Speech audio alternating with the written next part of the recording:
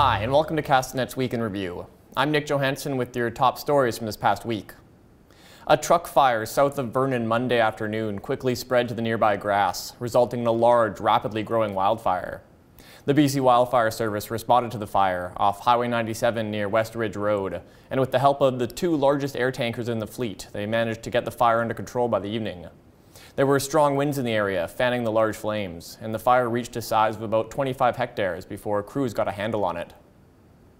With COVID-19 numbers rising consistently across BC, Dr. Bonnie Henry ordered this week the closure of all nightclubs in the province and limited liquor sales at bars and restaurants to 10 p.m.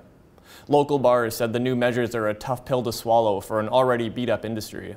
I think out of all the things so far, this one affects us the most because for a lot of restaurants, not like all restaurants, but a lot that have a good volume of alcohol, that's where you make your margins. Just reading through it, I feel the pain for everybody else, myself, after 35 years, that this could be the end to this industry, which I love so much. While BC nightlife was restricted this week, most students in the province headed back to class on Thursday.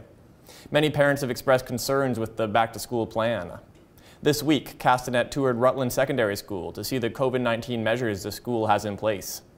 But despite all the best practices being put in place, Dr. Henry acknowledged this week that COVID-19 cases will likely pop up in BC schools, but they're working to contain any transmission of the virus.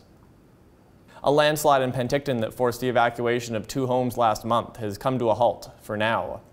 The slide near Creekside Road crushed part of the lower home back on August 9th, and 5 weeks later, one of the home's residents were allowed back home. We're hoping to get, again, working with the engineers involved, is to get a final assessment of what caused it, and again, a game plan of how it could be remediated. But because it's on private lands, it's really the 2 private landsowner and their insurance companies and their professionals to really start working on a game plan. And a video of a fight in the middle of Harvey Avenue from earlier this month was making the rounds on social media all week, leading to an RCMP investigation.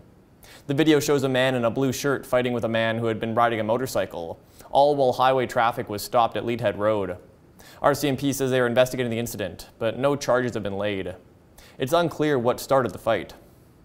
That's it for this week's Week in Review. For Castanet News, I'm Nich Johansen.